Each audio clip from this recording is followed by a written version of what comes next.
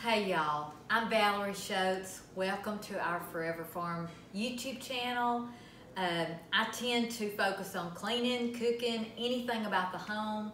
I love to teach you love their husbands, love their children, and just anything home. Cooking, gardening, crafts, anything.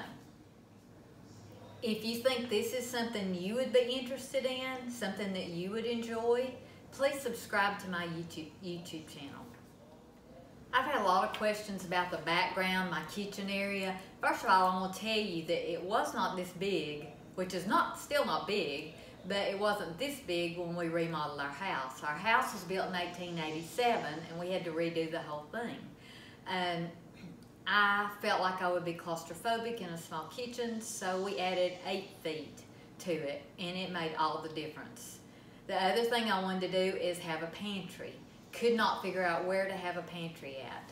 So I did an open pantry, which is open shelves. So this is my open pantry. A lot of people said it reminds them of the Cracker Barrel, which is a great compliment to me.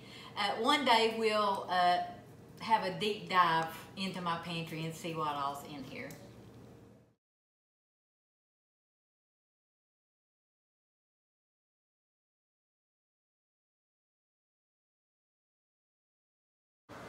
So here's another thing everybody asked me about. Last Christmas, my children went in together and got us an ice maker. The brand name is First Build. They saw it on Instagram and they found it on sale. And we absolutely love it. Now I will tell you this, we did not know what we were doing when we first got it. And I watched a YouTube channel on it, imagine that. And it explained how to put the water in, which is a countertop. It's not connected to any water. You just pour the water in. So it's Opal ice. It is Opal ice, and you will become addicted to it, I can tell you that. We absolutely love it. So easy. You just put water in it and it makes ice. We turn it on in the mornings, and then we turn it off at night. It's great. So the price range, I believe it's around $600, but my kids got it on sale. So I think they paid around $4 for it, is what they told me. And honestly, we're wanting one for the lake. Hint, hint to my girls. Okay, another thing I love in my kitchen, one of my blogging friends told me about this. It's a Hamilton Beach water heater upper. I don't know the name of it, but it's by Hamilton Beach. It takes 90 seconds to heat up this kettle of water. It's electric and I love it. Another thing I love in my kitchen is this stove. It is a gas stove, and we have natural gas. It has an electric oven, and I love that. It's a 5-burner. It's just great. It is from Sears, and it's a Kenmore Elite. Okay, another thing, I get a lot of questions about this. A lot of people think this is just a huge refrigerator. This is also a Sears product, and it's a Kenmore Elite. This is a refrigerator, and this is the freezer. And I love both of these. One of my friends had one, and I fell in love with it. So that's what we got. This is another thing I love. It's a Berkey water filter.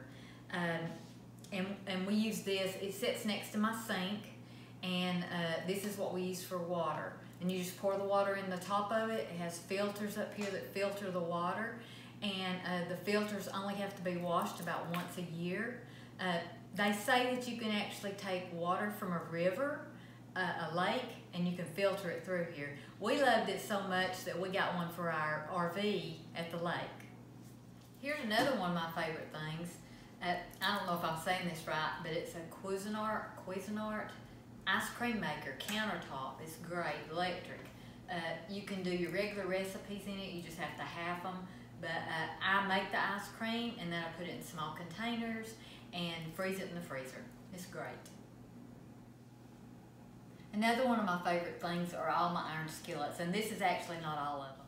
Now this collection is priceless to me. I love my iron skillets. A lot of these come from Sweet Hunter's grandmother, and I wouldn't take anything for them. I use them all the time. This is my cornbread pan. This one right here makes great cornbread too if you want it real thin, and I use it a lot too. This is my pie pan that I make pies on. I just put the pie plate on there.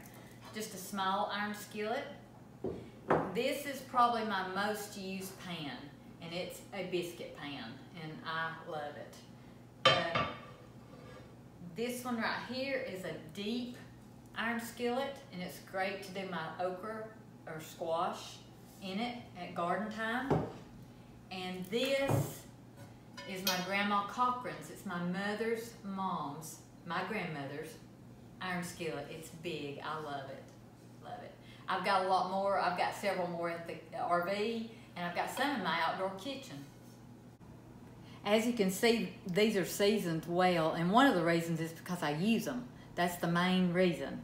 But I'll be showing soon on a video how to season one.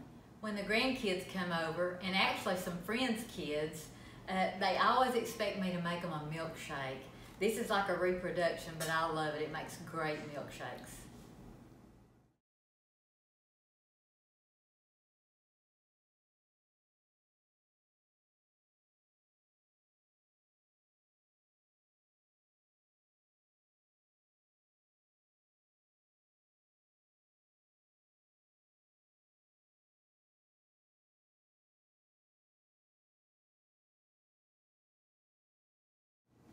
This is another priceless thing I have.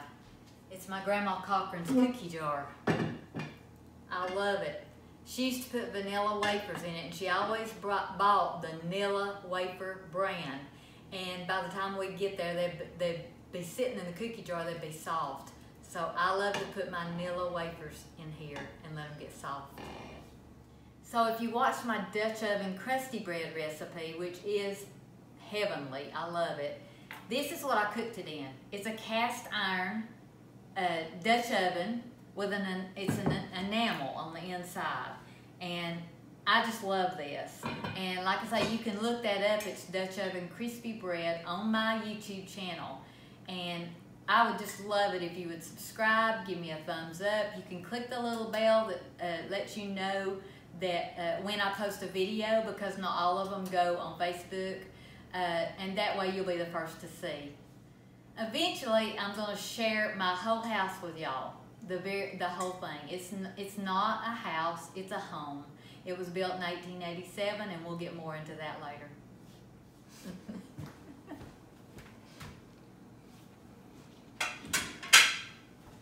He said that down. Hey, come here, come here. Come here, come here 1 minute. Come here. Yep, you can go outside. So if you watched my Dutch oven